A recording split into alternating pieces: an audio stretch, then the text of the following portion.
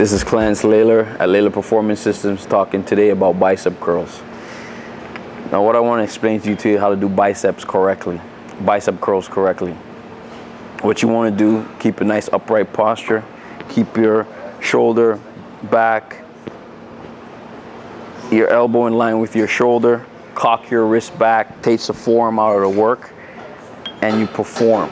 If you notice, the only thing that is flexing is the elbow joint, flexing up, the bicep meets my forearm, okay?